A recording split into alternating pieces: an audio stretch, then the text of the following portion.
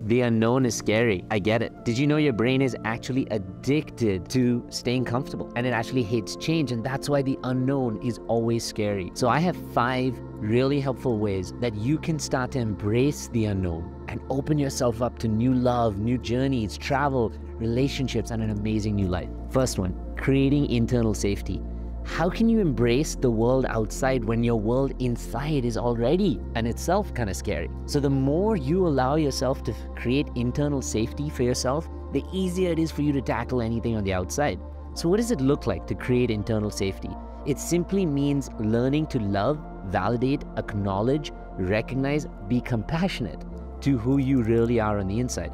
You may make mistakes, but recognize that's just part of the journey. Be compassionate with yourself. When you have small breakthroughs, celebrate yourself. When you're going through a difficult challenge, slow down, breathe, regulate your nervous system, allow yourself to just tune into who you are, go internal, so you start to feel more confident. Appreciate yourself a little more. Start giving gratitude to who you really are, and then you'll recognize that you are your best warrior and that any war around is so winnable because you've got you.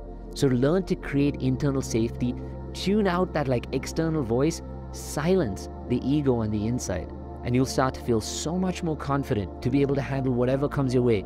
You'll be able to walk up to a bar and speak to a boy or a girl. You'll be able to look at someone at a bus stop and open up with beautiful conversation. You learn to say yes to when things are beautiful. You learn to say no when things aren't. The second one, bringing your awareness to the fears. The biggest thing that makes the unknown scary is the fact that it's unknown.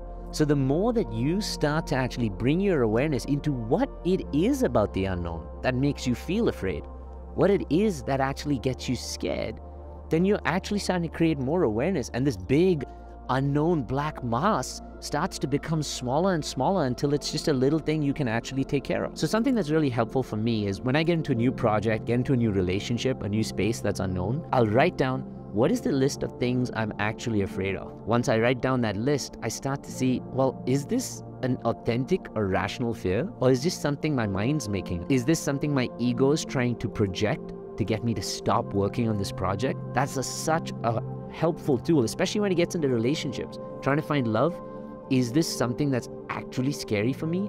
Or is this just an excuse for me not to be vulnerable? Another thing you can do when these moments is remember the internal safety piece. When you find out something that's scary for you, tell yourself, how can I create internal safety around this particular piece? So if it's around, let's say, a fear of being rejected by a new person, when you start to say, okay, how can I validate myself enough? How can I love myself enough so that even if they say no to me or they deny me, I don't feel rejected. I recognize it as just something that's not working out, something that's just not meant to be in that moment, because I still have myself. The third one, cannot tell you how this one is one of my favorites, and it is about coming back to your breath. So another huge piece is that we are all physical beings. We're emotional, we're spiritual beings who are in a physical body. Do you know that the only thing that you can take with you to your grave is your body? Only thing that follows you when you go to the unknown or to your scary moments is your body. But also, when your body is scared, it reacts and it convinces your brain through a negative feedback loop that something is unknown or scary out there. So instead, what you can do is learn to calm down your body, learn to regulate your body, so that when you learn to relax in that moment, you stop secreting stress hormones. You stop convincing yourself that the unknown is actually scary. Best way to do that is bring it back to your breath. Your breath is now one of the best ways to regulate your nervous system. One of the breath works I love to try is simply just breathing in through my nose for 5 seconds, breathing out through my mouth for 7. When you breathe out longer, when you have longer exhales, you actually activate your parasympathetic system. That part of your nervous system is in charge of rest and relax. So it gets you calmer and more able to get into scary situations because you're not freaking out as much. Fourth one, change the narrative. So some of the most successful people in life are people who do what I love, what it's called alchemy. They take the same situation, which may seem challenging or scary or unknown, and they try and rewrite the story to say, how is this an opportunity for me to grow? How is this giving me a chance to level up my life? How is this giving me an opportunity to create more success in my life? When you start doing that, you stop attaching to the past, you stop attaching to your fears and your rejections and everything you think is an unknown. Instead, you start opening up to your future. Oh wow, this is going to create a better chance for me. This is going to give me more success and love in my life.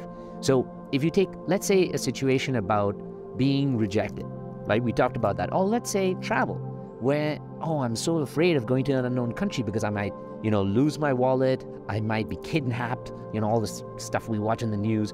And instead you say, okay, how is this an opportunity for me to grow my life? I might get a chance to learn a new language. I might try new foods. I might actually meet someone of a different culture who can expose my heart to so much more love. I might come back more emotionally intelligent, intellectually intelligent. I might have to give and share so much more to my family. I might even just love being there so much more. When you simply embrace these, your heart starts to open up instead of being closed. Your mind starts to become more alert. You start being open to opportunity and how things can actually give you a better chance in life. Best way to use this is especially when it comes to things around work, when you're afraid. And then again say, how is this giving me an opportunity for something else or something bigger? And finally, the most important one, which is love yourself through the journey. At the end of the day, there's only one person taking this journey, and that's you.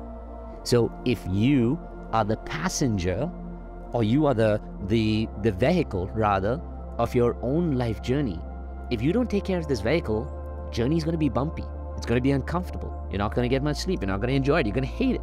So the best way to guarantee at least a better journey is to take care of who's making the journey, and that's you. So the more you start to validate and love yourself through the journey, creating internal security, changing your circumstance, reducing the fear of the unknown, the more you're bringing the focus and attention back to you, the hero of your own story, then the more you start to love the journey no matter what it looks like. The less you're afraid of the unknown, and the more you embrace it as just an opportunity to the next step, the less you look at rejection as something painful and you start to see it as redirection into something beautiful. The more you start to witness life as things not happening to you, but things happening for you. The more you embrace the unknown to a point where now you are breaking past the chains of your past, and instead you're embracing the optimism and the abundance of your future. If you learn to do that, you will love every single step in your life, and people will look at you and be like, wow, I want to eat what they're eating. I want to drink what they're drinking. I want to be like them. My name is Yats, and I run a program which takes people through the journey of their lives of healing all of the past and everything that holds on to them, and instead giving them this beautiful, abundant, optimistic future they really desire for themselves. If you're someone who wants to break the chains of your past, those repeated cycles, the stories and fears of the unknown, and instead to have the love and the life you really desire, send me a DM on Instagram @theinneryats, and I look forward to talking to you and hearing your story.